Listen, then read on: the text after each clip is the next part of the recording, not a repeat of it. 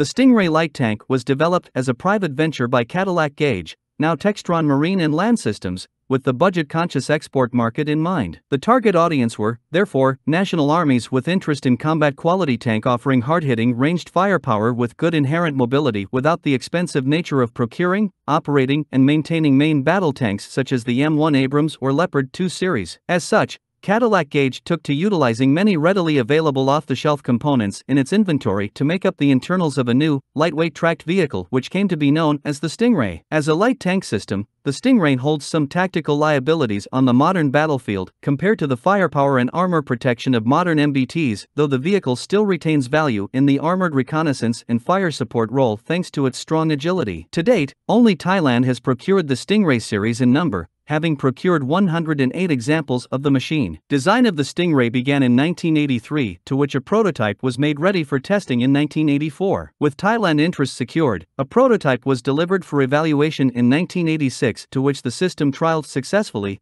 resulting in a procurement order for 106 production-quality vehicles for the Royal Thai Army in 1987. Cadillac Gage began manufacture and deliveries commenced in 1988. Eventually completing in 1990. The overall configuration of the Stingray is conventional with a crew of 4, a driver, vehicle commander, gunner and loader managing the various onboard systems of the tank. The turret is situated at the center of the hull roof with full 360-degree traversal through electrical operation, manual traverse as backup. The turret sports well-sloped frontal surfaces for basic ballistics protection and houses 3 of the crew with the driver at front center of the hull. The engine takes up a compartment at the rear of the design. The vehicle makes use of 6 double-tired road wheels to a trackside with 3 track return rollers each. The drive sprocket is at the rear with the track idler at the front. The hull sides are noticeably vertical in their design, offering only limited support. The Stingray is protected over in up to 23 mm of armor at its thickest facing through all welded construction. This provides a counter to small arms fire, up to 14.5 mm in caliber, and artillery spray but little else. Only optional applique armor blocks increase crew and systems protection at the expense of weight and performance. Dimensionally, the 23-ton vehicle features a running length of 9.3 meters with a width of 3 meters and a standing height of 2.7 meters. As such, she can be transported in a medium-lift tactical aircraft such as the ubiquitous Lockheed C-130 Hercules series. The Stingray is completed with the NATO standard Royal Ordnance 105mm L7A3 rifled main gun with thermal sleeve, a once-effective implement during the Cold War and of an excellent British design. However, by modern standards, the 105mm has limited armor-penetrating capabilities and has since fallen out of favor when compared to the increased firepower of 120mm per 125mm gun breeds available today. As a NATO standard design, the Stingray does maintain access to the full line of NATO standard 105mm projectiles. The main gun is backed by a coaxial 7.62mm machine gun which is utilized against infantry and lightly armored targets at range when the main gun becomes an inappropriate solution.